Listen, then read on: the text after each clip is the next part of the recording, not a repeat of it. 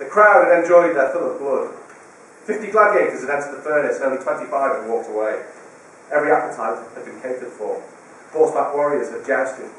Boxers had duelled with bare fists. Bowmen had peppered opponents with arrows, while spearmen had launched their javelins. Swords, scimitars, axes and tridents had flashed across the volcanic earth. Limbs and heads severed and hoisted as trophies.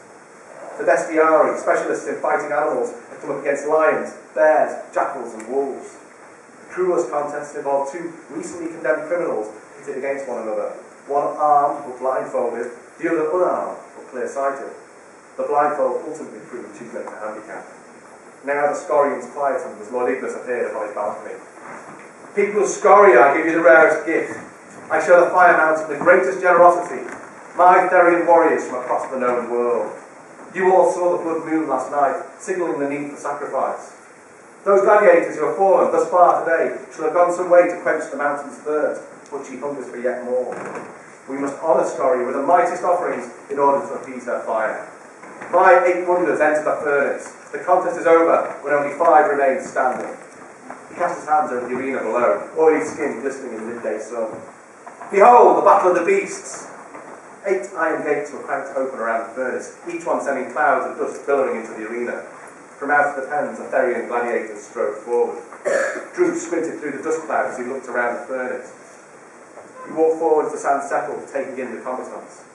The behemoth had entered from the gate directly opposite. To his side, the Wereworld, Arik and Balak, had appeared, immediately moving together into a pair. Between Drew and the brothers stood Taboo, limbering up as she prepared for the fight. To the other side of Drew stood the rhino, Krieg, flanked by the lean figure of Drake.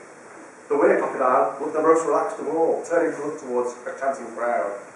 Last of all, between Drake and the behemoth, Stan could be seen, the buffalo shaking the dust from his shaggy mane. Drew wondered who, if any, would follow his lead. None of the other warlords carried weapons. In a cruel twist devised by Ignis, they were to use tooth, claw, and their Therian strength alone to best defeat the other opponents. Only Drew's trident dagger remained on his stumped wrist. Drew hoped to avoid the behemoth in the coming fight. The giant had been responsive to the idea of breaking out, but that was yesterday. Here in the heat of the arena, it might count for naught. There had to be a fight, and that fight would separate those who were with Drew and those who were against him. Arik and Balak were certain enemies, while questions remained over Drake and Taboo. Then the battle began. It happened so fast, triggered by the 2 brothers. As if reacting to Drew's thoughts, the 8 lords wasted no time, rushing Taboo as their opening gambit. As they charged, they changed, forearms exploding with muscles while their backs expanded, silver bristles bursting from their skin. Within seconds, the brothers flanked the young woman, their mouths open to reveal huge, deadly canines. Taboo was ready. She kicked up the dust, sending a cloud into the air to provide cover. By the time Arik brought his huge hand down at her, the girl had gone. She'd shot a light leg through the dusty air, her clawed foot striking and piercing the 8th shoulder, sending him tumbling away. When Balak's fist flew through the air where he'd imagined she'd stood, Taboo rolled out of the dust, transformed, her body shimmering with dark black stripes across orange skin. The were-tiger snarled, unfazed by the brutes. Drew turned just in time to see the bowed head of Krieg charging him. The rhino was transformed, head down, shoulders thick with hide armour. Dodging the great horn, Drew caught the brunt of the attack from the rhino's shoulder.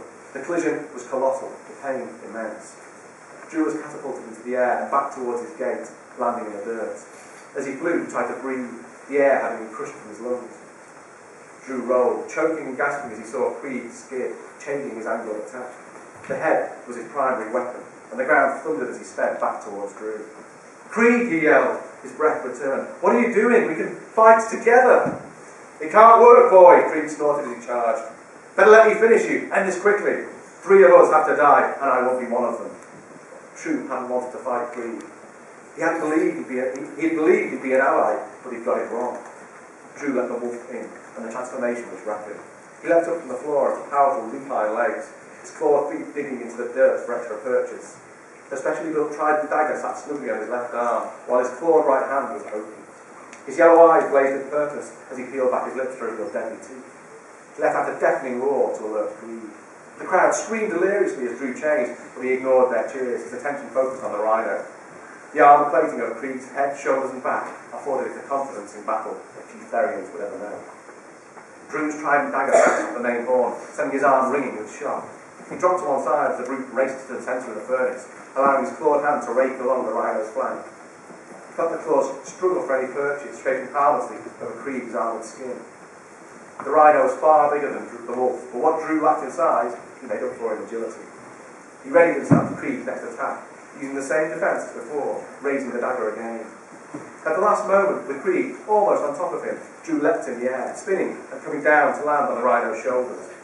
Creed snorted, swinging his head, legs still pumping, momentum carrying him forwards. Drew held on tight, his arms around the rhino's throat as Creed charged on. Creed looked up suddenly as the arena wall appeared before him. He felt Drew's feet dig into the armour of his back as he sprang away to safety. The rhino, struggling vainly to slow down. He crashed into the wall with a sickening crunch, rocks and rubble coming loose and showering as he collapsed to the furnace floor.